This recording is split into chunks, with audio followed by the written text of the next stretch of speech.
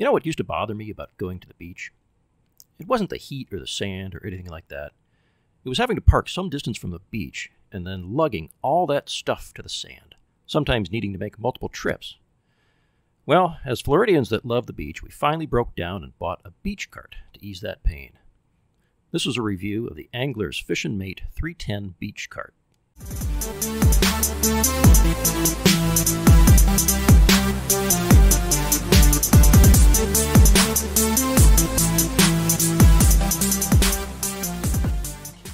So here's the thing about beach carts. It's all on the wheels.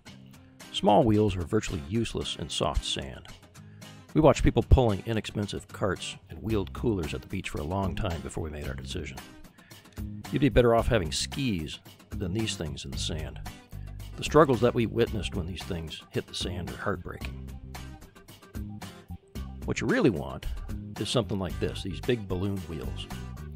Wheelies has kind of been the de facto standard for quite some time when it came to these balloon wheels.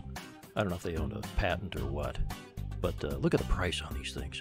$137, that's for one wheel, and that's a 16.5-inch diameter wheel. There are cheaper options. This is Angler's wheels. These are actually the wheels that come on the cart that we bought. So you can get a set of these two wheels and an axle for about $150. There are some other options as well that we can look at later. So this is Angler's website. You can go to fishandmate.com and that'll end up just forwarding you to this website. It's rodrack.com. You actually have to put in www.rodrack.com in order to get here and browse around and see what their options are.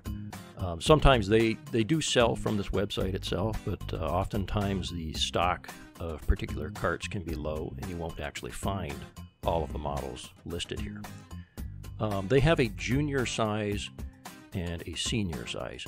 The junior size cart you can kind of make out by the fishing pole holders kind of wrap around the side here, and there's no support in the middle. So this is the junior one with the smaller wheel options, so it starts around $200 or so. That same junior cart with the larger wheels, you see right here, about $280 for that.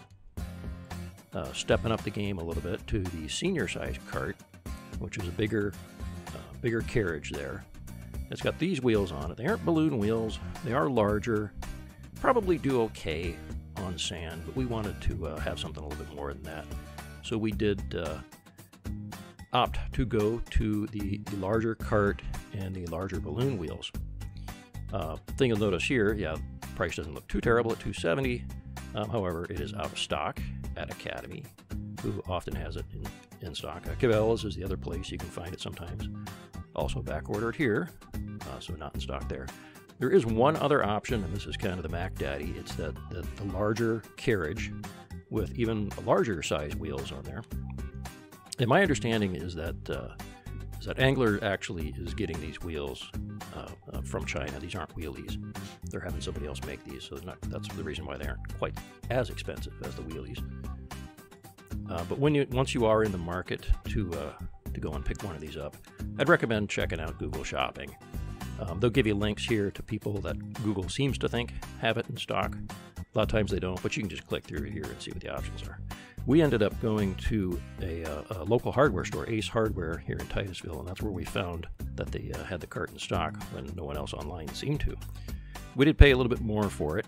After taxes out the door and everything, it was probably about $340, $350. So that was a little painful.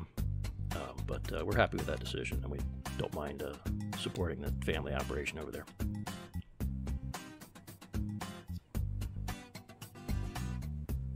I can't say that assembly was completely drama-free, but it was all my own fault.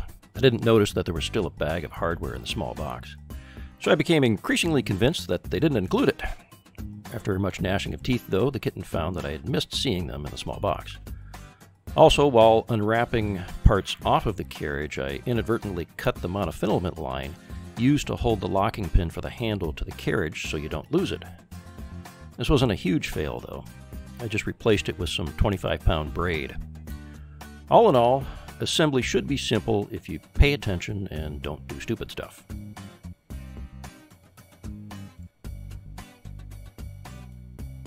One of the big advantages of an all-aluminum cart like this, with wheels that are like balloons, is how lightweight it is for its size.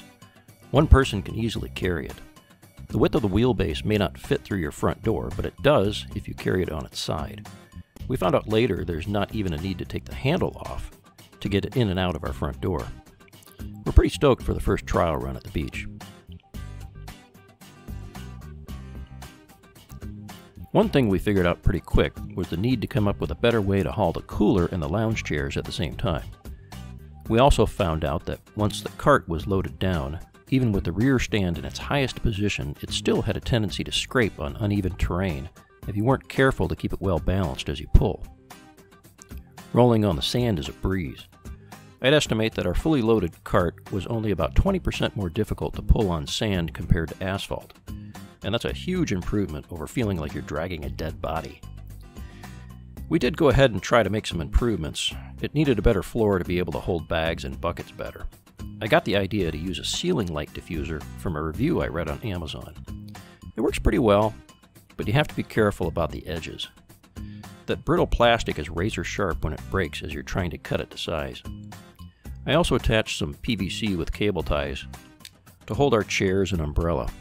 It's still a work in progress, but it seems to be getting the job done. Now for the question.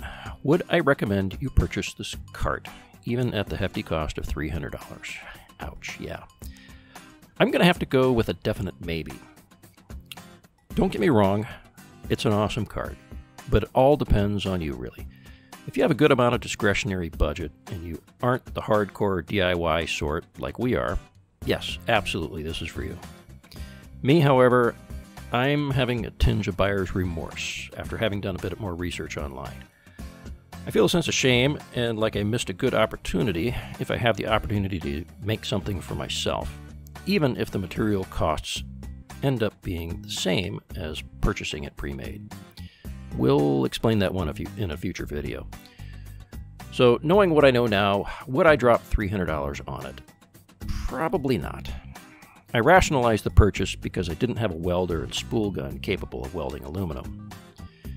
As it turns out, there are other options for construction of an aluminum carriage, though.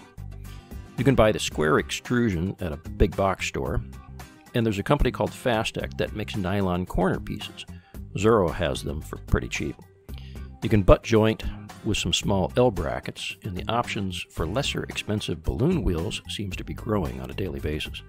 I really like the idea of designing exactly what I want from scratch. I'd certainly raise the carriage about 5 inches above the axle to start. But in the end, I can't claim to be unhappy with the purchase. I'm just weird like that. Guys, if you like DIY stuff around the home front, definitely subscribe to our channel. We plan on posting a ton of projects in the future. I wanted to just get our feet wet on this YouTube thing with this video.